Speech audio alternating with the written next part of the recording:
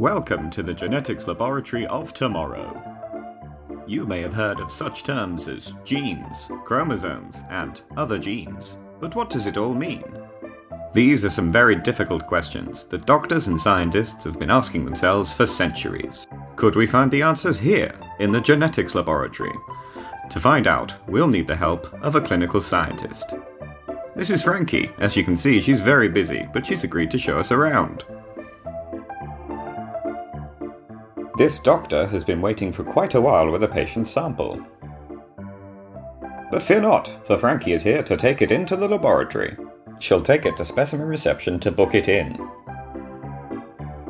Ah, there she is now. What's that you've got, Frankie? A sample?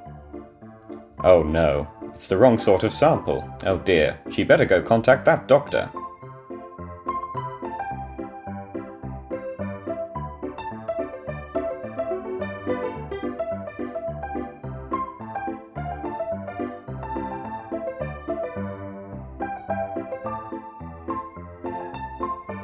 Here we are again, and there's Frankie. Looks like it's the right sample type this time. She's much happier. Now that we have the right sample, we can extract DNA. This is done using our state-of-the-art DNA extraction robot. Just look at that thing go. That's some science right there. Once the samples have been extracted, they're stored here in one of our many very large freezers until they're needed for testing. Testing for all sorts of different diseases is carried out by our team of highly competent technologists.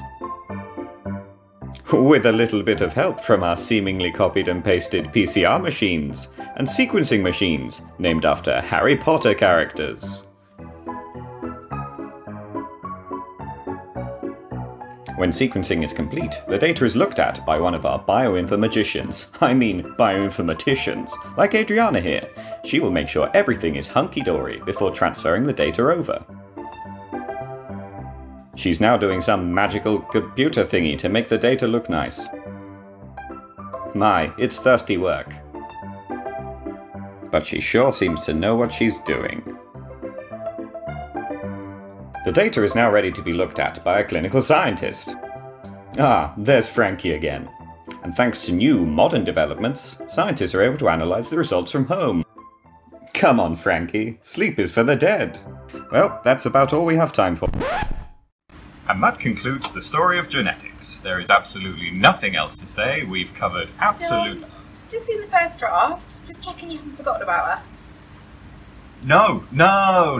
We'd never forget about including all the cytogenetic stuff. Okay. No, don't worry about it. It's all good.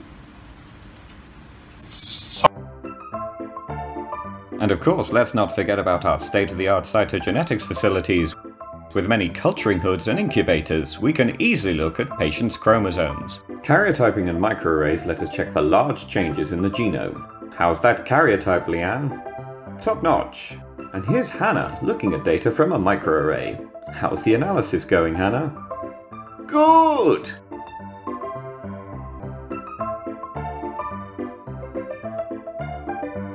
Oh dear, Frankie, what a terrible joke. Well, that's about all we have time for, folks. Thanks for tuning in. Say goodbye, Frankie. Goodbye, Frankie.